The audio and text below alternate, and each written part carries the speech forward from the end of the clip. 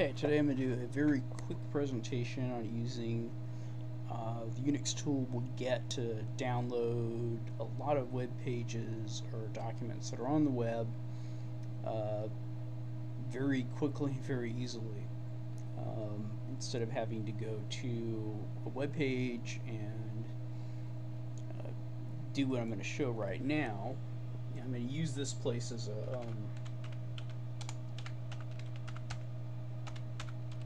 I'm going to use the Salem deeds site as a place to demonstrate what this will prevent you from doing. Where is the historical deeds? There's historical records. Here's the restoration project they've got. Let's say if I just want to go to book 1, page 1, I could show it and I could look at that page of the original Salem deeds when the people first arrived in Salem in 1620 through 40 or something like that. Let me open this one up. So here you go, there's the very first one, 28th October 1641. They have all these up there, and they have them in such a way that they're shown as a file being called 4-digit number.tif. Now let's say you're looking for your ancestor in the deeds and you're not quite sure if it's indexed right, or maybe they missed the index, or you just want to look at the original deed, you just want to get the whole thing. It's kind of hard to figure out where is what, and you just want to get the whole set.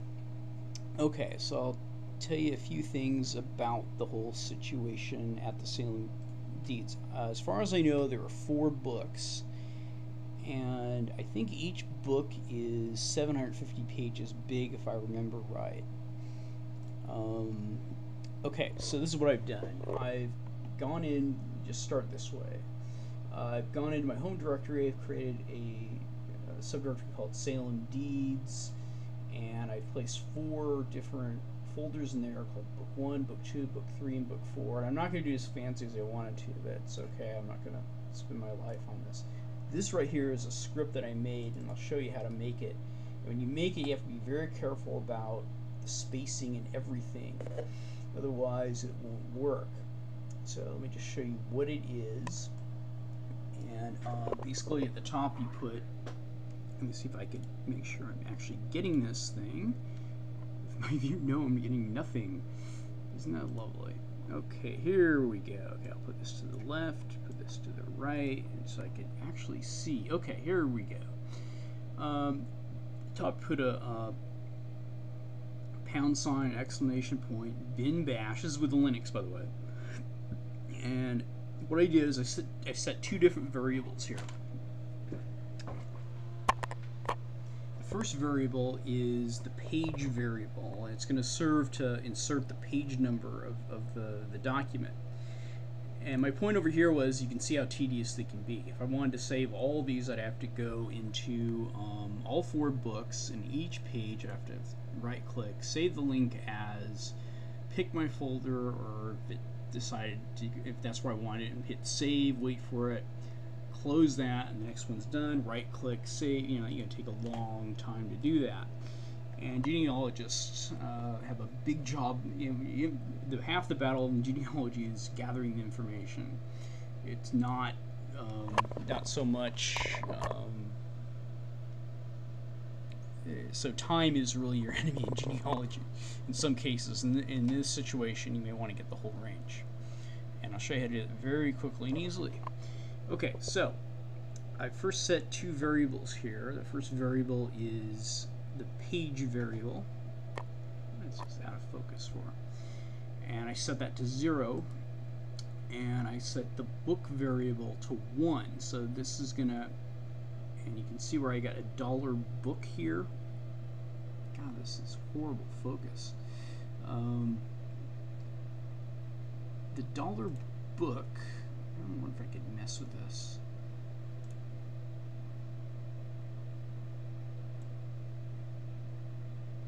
Okay, that seems to help.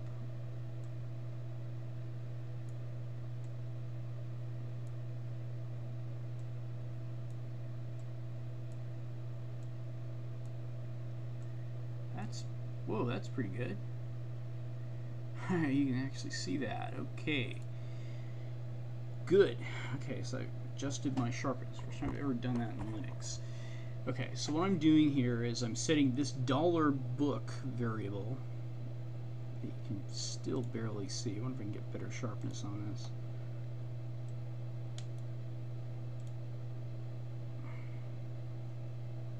Where is my script? There we go. That's probably pretty good. That says $book right there that I've just highlighted.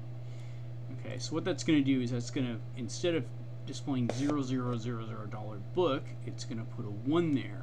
And notice that now this, it isn't apparent as to where you're actually getting this thing, but if you look at, if you copy the link location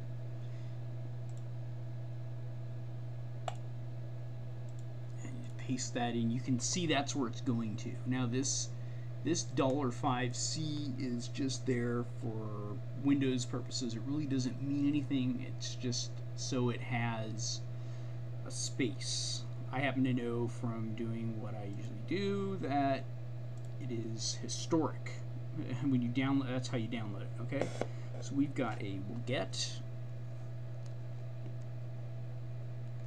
expression, but in general, what you got, God, I can't see this. Okay.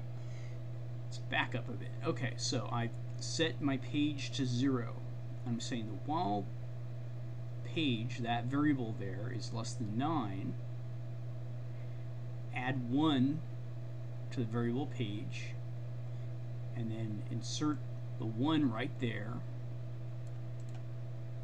Of course, I'm inserting the 1 at book, so what's going to do is going to do the Wget command. Wget http www.salemdeeds.com historic 0001 00001/0001.tiff, and then when it gets up to 9, it'll stop there, and I set a second variable for page because this is an unusual format, and I wasn't going to do anything fancy to get this thing to work. So I still have the same book variable there, and now when this page 1 I've set at 9 is less than 99, so add the first number. The first one will be 10 right here,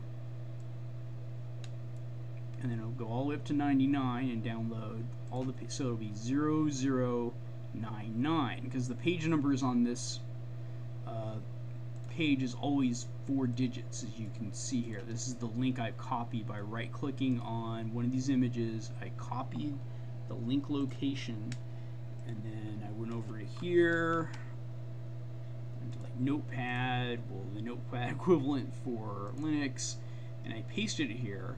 And the only thing you don't want to have confuse you is that %5C. Now there's a lot of different places on the net that have different archives of historical records that are used for genealogical purposes, and you're not going to want to spend your entire day just looking through a bunch of stuff when you can easily download it and have it in your hands and move around a lot quicker than waiting for your web page to render or for your download to actually work. Okay, so here I am again. So I've got this, and I basically got 3 steps. I've got, and I know it goes up to page 750 from previous experience, at least on book number 4.